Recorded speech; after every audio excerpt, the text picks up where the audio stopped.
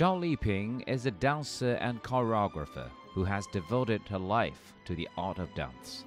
She was trained in traditional Chinese dance, flamenco, ballet, even traditional Indian dance, and has performed and choreographed many operas and dance performances around the world.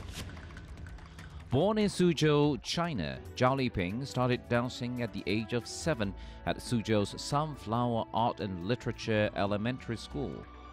By the age of 11, after competing against 100,000 applicants, Zhao Liping entered the prestigious Beijing Dance Academy.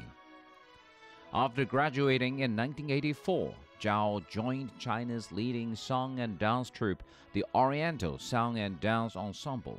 Since 1962, the troupe has performed Chinese music and dance all over China and across 70 countries around the world, while introducing exotic dance performances to people in China.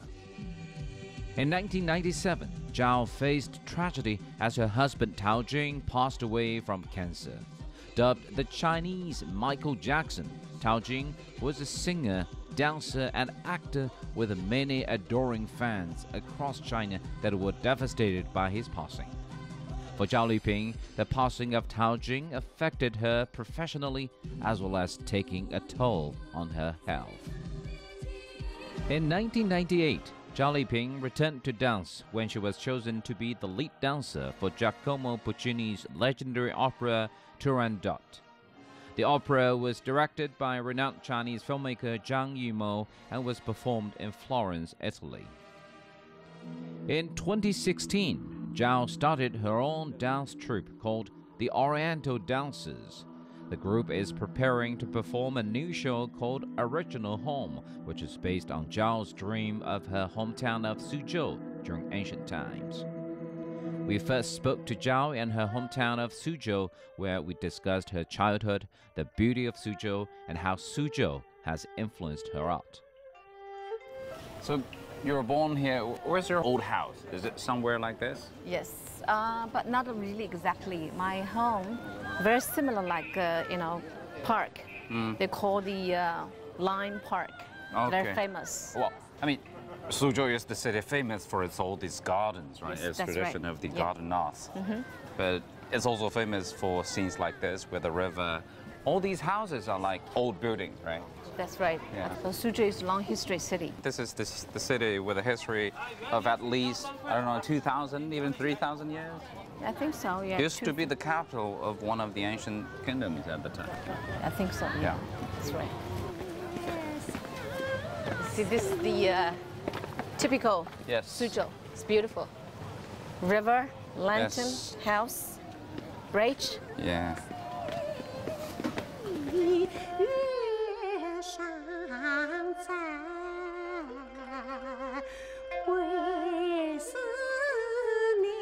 So Suzhou is a city of gardens, and scenes like this, I guess, we see a lot. Yes, that's typical, Suzhou's view. Especially when I was a little girl, my home just besides this kind of garden. That's a privilege to be able to live in all these ancient gardens, right? Yes, that's right. So, see, this is a typical Suzhou. It's all beautiful, huh? Yeah, all the fish, water, pavilion. Yeah. So what do you think is the biggest influence Suzhou on you? I think Suzhou, all those, you see the view and all the history, people, and the city, they have like a personality, city's personality. A city's personality. That's right. That's interesting. What a kind of personality? What kind of a personality? Elegant. Okay. Delicacy. Yes. So that's gradually, when I was a little girl, gradually influenced to me. Yeah. Into my like a blood. Your blood, your genes. Yes. When I do even very, very small things, I try to make it perfect. Exquisite. Yes, that's right. So. What about your art then? What do you think is Suzhou's influence on your art? Once I thought, when I was in Suzhou, I see the beautiful river and the fish. I said, wow, it's such beautiful things. And make me wanted to make some dance about it. and it was 2005 in a Chinese New Year show. I created the dance named the Lucky Fish. And inspired by your experience in Suzhou. That's right. When I'm here, I watch this fish, as beautiful fish and beautiful view, and then I'm think about it, why I do something about it. All right? So this is the basic idea from here. So That's do you come back to Suzhou a lot these days still? Yes, I think at least once a year. Okay. Or sometimes twice a year. Right. Yeah. Because your family is still here. Still here, yes, that's right. And do you think in the future this will still be one of at least your sources for your inspiration in your choreography? Of course. Actually, recently I just created the choreographer one of the show's dance named the regional hometown. I had my dream, okay, about my hometown. Yes. All right. The hometown means Suzhou. Yes, that's right. And not exactly, you see the view, but you think about that's in the dream. That's really, really beautiful. Yes. And I go back to very, very long time ago, like 1,000 or 800 years ago. Yes, cultural roots, say. Okay. Right. And, I wanted to reach the sunshine, beautiful sunshine. And this kind of the feeling that's come from my hometown. Also inspired by Suzhou. Yes, that's right. Enjoying all the beautiful sights of Suzhou built up our appetites. So Zhao took us to a restaurant called Huang Tianyuan, a childhood restaurant that Zhao still frequents today when she's in town. Well, thank you for taking me to this restaurant, but why this restaurant? Because this restaurant, that's my favorite when I was a little girl. So many beautiful food, dessert. I love it so much. But it doesn't really look like an old restaurant that existed decades ago. Because China have big progress, right? Okay. And then Suzhou have a big progress too. So. But the food is the same. The food exactly the same. It was as delicious as we can taste today. Yes. Do you think the city has been changing, and what do you notice as the biggest changes in the city of Suzhou? The city have so much big change, and more modern than modern. So, and have you also changed? Yes, me too. Yeah. So when I was a little girl, I was a typical Suzhou girl. Okay, and then I went to Beijing, went to dance academy. And learned so many years for dance, and later on, I went to the Oriental song and dance ensemble, go around the world. This period, I have big change too. So myself, I have big change. I learned so much things, so much different culture, and arts too. So I think. Yeah, I have big change. Suzhou is now very much like an international city. It's well, like yourself. Yeah. You were born here. You were raised here. You went to Beijing, and now you also have a career in Australia. It's almost like, your story reflecting the development of the city of Suzhou. That's right. After our delicious meal, we visited Zhao's old elementary school, the Sunflower Art and Literature Elementary School, where we spoke to her old instructor, Ma Zhizhong. 他从小学2年级进来，一直到5年级，然后就进那个北京舞蹈学院被招去了。那个时候呢，到苏州来招，再招小演员，实际上就是招中学生吧。很多人都去应考的，但是最后苏州就去了2个一个就是赵丽萍他跟您这儿学了3年。对，那个时候呢，这个外面的文艺团体很少。 那么我们这个地方呢，就叫向阳花的小学，专门就是搞小孩的文艺演出的训练演出。那么他们呢，就是他在2年级的时候招进来的，进来了以后呢，就是主要就是学舞蹈。他非常刻苦，所以学了1年多吧，就基本上就是经常是当领舞了。你 凡是教的动作，他就是会反复练，所以他比其他的小朋友好像进步就更快一点。动作到位，准确，而且就是完全能够按照就是排练的要求啦，就是如果差一点的话，他会自己在空余的时间就去反复的练。所以最后被选上，应该也是很自然的了，也是理所当然的。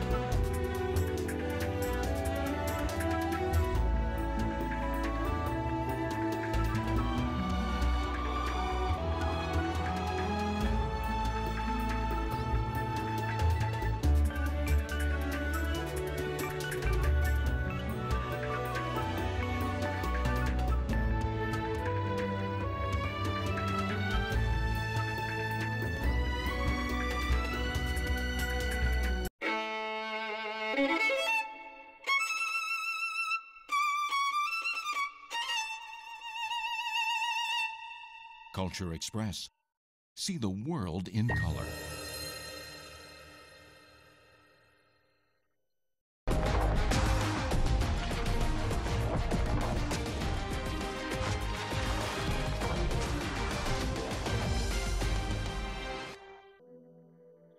After visiting Zhao Liping's hometown of Suzhou, we went to her studio in Beijing, where her latest dance troupe, the Oriental Dancers, was practicing the latest project, Original Home.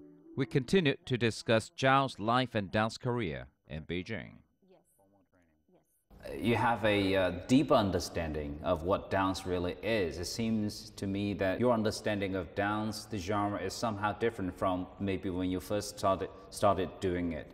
Of course, yes, of course. This is the three period.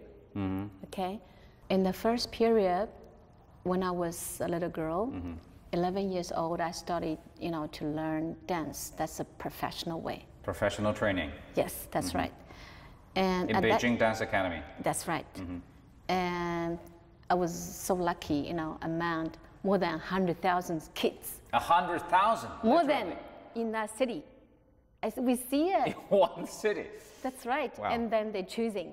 They put on the music, you don't understand what is it, and then you have to dance. And then from this, they can see you're good on it or not. Your talent. Yes, that's right. Many, okay? Did you receive any training before that test? Yes. You did? Yeah, I did. When I was kids from 7 years old in my hometown, they have the boarding school. Boarding school at the time? Yeah, boarding school.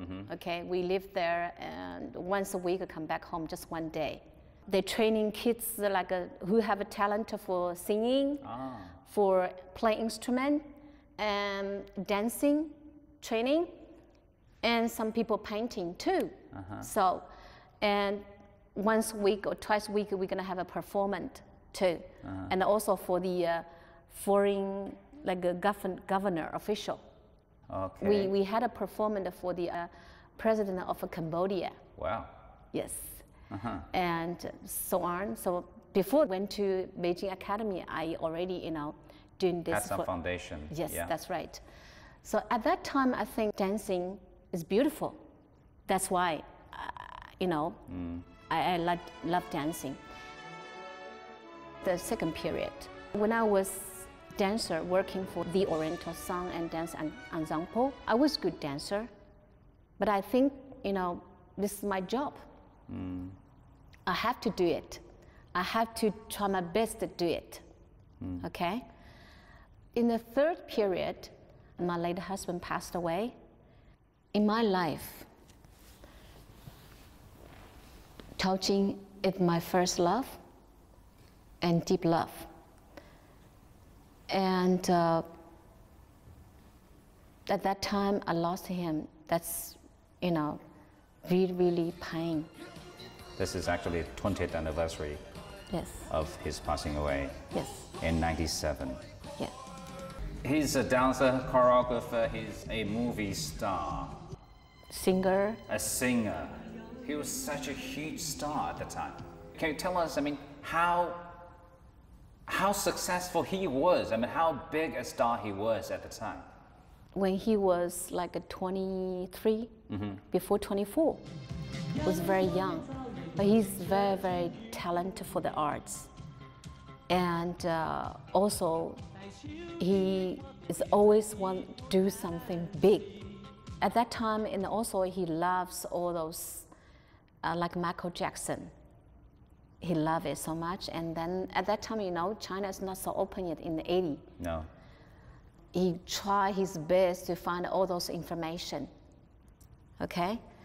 Like watch it, read it, whatever. And then practicing. He's the first one, you know, bring all those really, really new, okay? And then to China. Many times he was on the stage, I was dancing for him too, okay? I see all those audiences so crazy, all really, really crazy. They scream, they really, you know, I mean, oh, they love it. They give the flower, all those through to the stage, all those young people. The tragedy is when his career was at his height, and when your life was at its height, and all of a sudden you discovered he was suffering actually from cancer, and it was at the late stage. How did you manage to deal with that? When I saw all those friends, his friends especially, our friends, I just couldn't talk, and then keep crying, and I couldn't, you know, eat anything. At that time, I think maybe just 32, 33 kilo. Wow. And I went to hospital for 3 months. My stomach keep bleeding. And I couldn't sleep either. Maybe every night, just 1 hour, 40 minutes, something like that. And I'm just thinking, how can I live anymore? And also, I think my soul just go with him already. And I don't know what is the real meaning for life anymore. What for? I think I live in the world. Actually, I thought about it really exactly, wanna, you know, think about it. Wanted to buy the, you know, sleeping medicine. Yeah, I want to take it because too suffering, really. You want it? I want to just finish. I couldn't, you know, continue anymore because it's really, really hard. Really hard. I couldn't sleep. If I sleep and close my mind, and he's in my mind.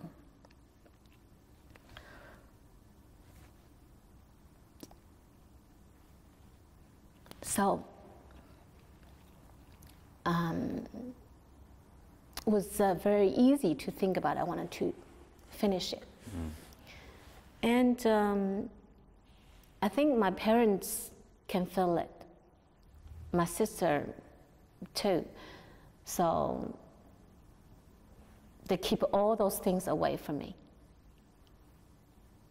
And a few times when my mother, I think she cried more than me.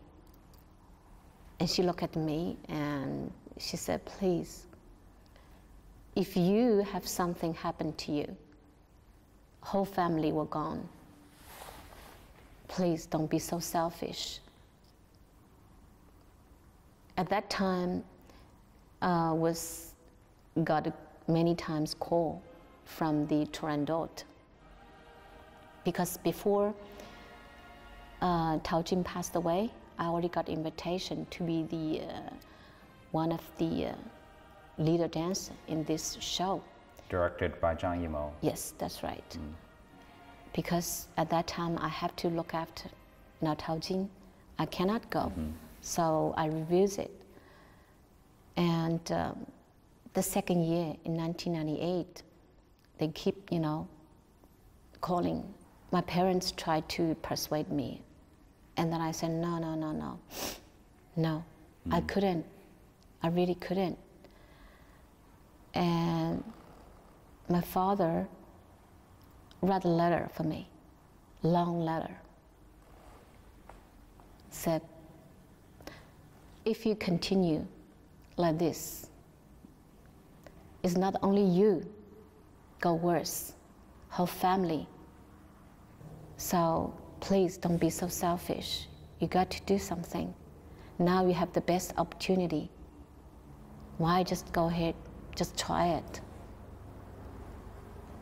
From that, then I said, okay, I want to try.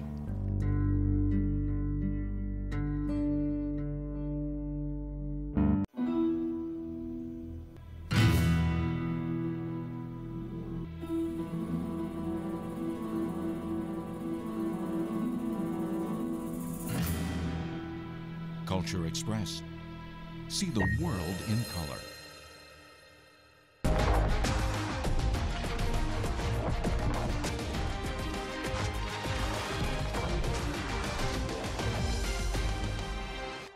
So when I started working, and at that working moment, I didn't think about that, the pain. I totally forgot it. I just concentrate in the character I played. I just totally concentrate, how can I be good on the stage?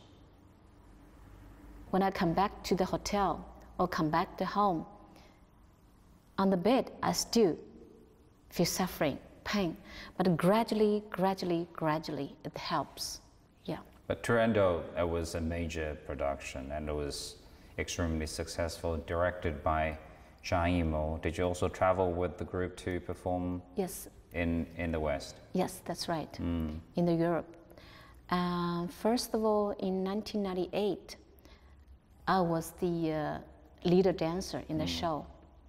Because in this show, in the beginning, I was dancer who can, choreographer for me. And then Zhang Yimou, he said, no, not get through, no good, not get through.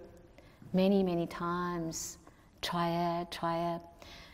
And then I was thinking, because in this, character, I was killer.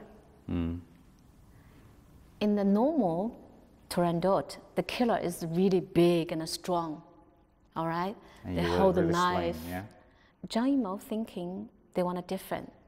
They want something tiny woman and beauty or something, and use the, soft knife to kill. That's why they wanted me to be this character. Then I'm thinking, what is the really knife? It's too, obviously. And, the silk. The silk. That looks very Chinese. Yes, that's right. And then, what about all those silk painted like a blood? Gradually, black to red, the blood. And I choreograph myself because I know. With the silk. That's right. And that was the first time you were involved in choreography. That's right. After I finished everything, and Mr. Zhang said, wow, good, pass. I was so happy, I was like, wow, encouraged me really. And then gradually, I involved with the choreographer. And that's in 1998. And later on in 2004, 2005, we performed in this stadium, big stadium. I was invited to be the general executive director for the Turandot. Wow. Yeah, but we one the other guy, Yeah. two of us. Yeah. So that time also for me, that's a really big challenge. First of all, at that time as the leader dancer in the Turandot, I find it, wow. The director said that I'm good. I'm so happy. So that's really, really gradually, yeah, that's the way out of the pain. If without dance, I think I don't know where I am now. Because dance make me rebirthed.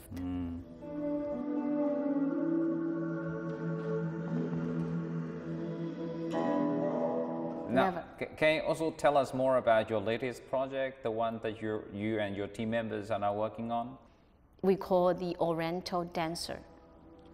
And also I wanted planning next year set up the same thing in Australia too. And we wanted to show international audience what is the Chinese, classical dance. We mix with something, new, something interesting, like a fashion elements, like, the style, that's all the contemporary style, okay? Because all our team, that's all young generation, okay? So, yeah, that's what we want. Now, if you get the chance to meet you, but in 10 years' time, and what would you like to say to her? Be happy and be healthy and give the love to people, especially for the poor people, and who is really, wanted to really, really love dance or have talent for the dance. I can do something for them. That's what I really wanted to do. That would also be, I guess, our best wishes. Yes. Thank you for your time. Thank you very much. Thank you. It's really lovely. Thank you. Yeah, thank you.